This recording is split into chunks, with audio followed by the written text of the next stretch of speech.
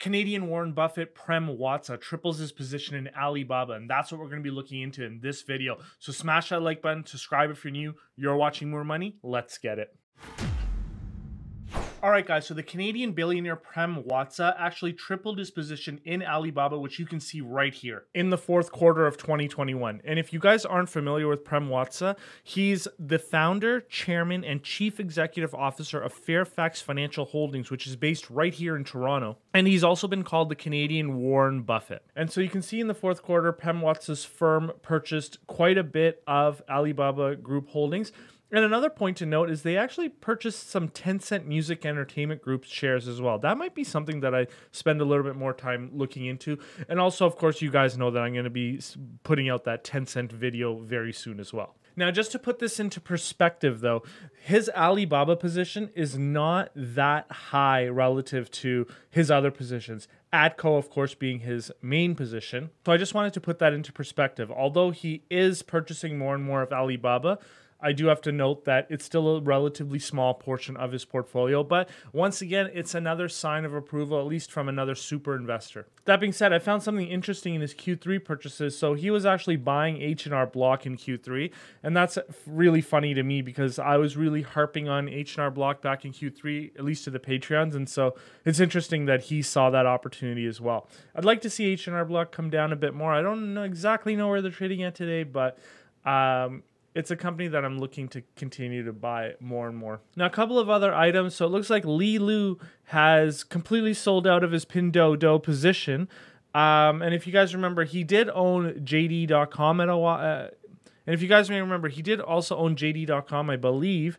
So he's completely out of both. But one thing that's interesting is that he added to Facebook in the fourth quarter. So that was very interesting to see. So with Manish Prabha, you can see that he actually completely sold out of his Alibaba position, which makes a lot of sense because he was buying Tencent.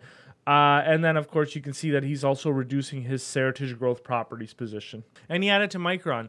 I still need to finish my model on Micron, but I think as time goes on, there's going to be more and more demand for chips. And so a company like Micron, I don't think it's a cyclical business anymore. I think there's a real secular demand for microchips. And so we'll see how this develops, but it takes a long time to build a chip foundry. I know that they are building one in the US, but I think there's going to be a lot of demand put on Micron going forward. Now, one thing is interesting. I always like looking at Seth Klarman's portfolio because that's one that a lot of people don't look at, but it's interesting. So I found that he was purchasing Liberty Sirius XM. And normally this won't trigger anything to me, but what I found interesting is that Seth Klarman isn't the only one who purchased it in the fourth quarter. If you look over at Warren Buffett's portfolio, a huge position that he added, or I guess his investment team may have added, is also Liberty Sirius XM, so their Series A stocks. So sounds like there's something going on there. I'm not really sure. Worth it to look into, though. Of course, Chevron is my favorite oil giant, so if you're concerned about the price of oil continuing to increase, Chevron is probably the way to go. New Holdings is a Brazilian financial services company. I think they're similar to an Alipay. I'm not sure. Correct me in the comments if I'm wrong there.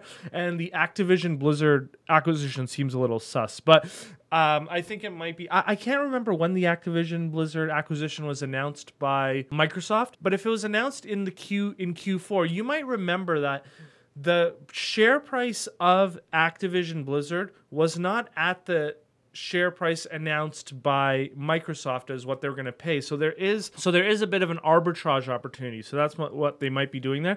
Or they got completely lucky and they purchased a ton of those shares right before the company was acquired by Microsoft. So I don't actually know how the dates lined up there, but interesting that they purchased that. That is something that I did mention to the Patreons, that there is an arbitrage opportunity there. However, the longer Microsoft takes to close the transaction, obviously the lower your annualized return is on that arbitrage opportunity. And then just looking at Michael Burry. So Michael Burry is investing. So it looks like Michael Burry is cutting his Geo investment, and that's a public for-profit jail company.